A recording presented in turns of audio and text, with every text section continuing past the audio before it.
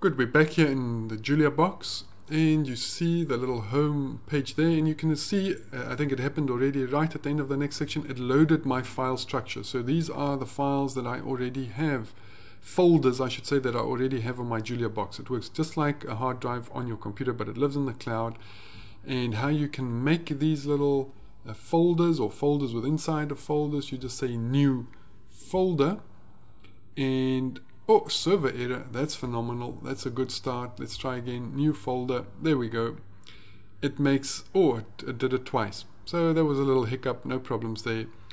You don't have, when you create a new folder like that, you don't have the control over what you call the folder, but what we do have is the following. I can click on that and we see a little rename and delete button appears. Let's delete that folder, which happened twice. Now this folder, I'm going to click on that, and I'm going to rename that folder, just call it a new folder. New folder, hit enter or return, and there we have. Now we seem to have quite a bit of server errors at the moment. It's just a connection issue. I'm just going to hit this little reload button there, and there we go, we see a new folder there. I can click that one, my new folder, there's another folder I made previously. I can just delete both of those, no problem. Another little error, we just sync that. Now unfortunately that's just how it seems to go this morning, but certainly that's not the norm. You shouldn't worry about these things at all. The one folder that I've already created contains our first lesson. There's the lectures on Julia. So if I click on that, obviously that folder opens up. I can see the folder structure and I can go back home, or I'm in this folder now. Once I'm in this folder, I can click new and start a new notebook.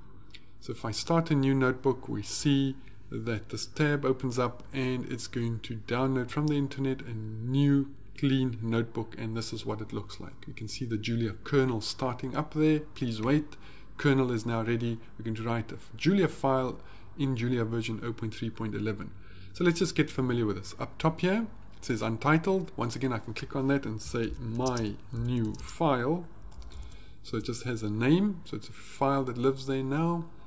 And these are the code blocks. Inside of these little blocks I can write my code and I can execute my code. So we'll learn what all of these are about. One that you can look out for now is just the save button. If you've written some lines of code, it will just save that for you. Once again, I seem to have a very bad connection today. It's not going to do much for me. For the next bit of these lessons, I'll try to reboot the system. These are where you write your lines of code. Very easy to see though, this little drop down box. Each of these little cells can be either lines of code or lines of markdown. We won't worry about these two. Markdown is where you just write normal text. I can write a normal line of text there, execute it, and it will look like a web page with nice text on it. I can even format this text using either Markdown or HTML, normal HTML code that I can put into these little cells, and I can have nice words in between my lines of code. And this is what is referred to as a notebook. This is a Jupyter notebook running right inside. I didn't have to install Jupyter notebooks. I did not have to install Julia. I'm running everything right here.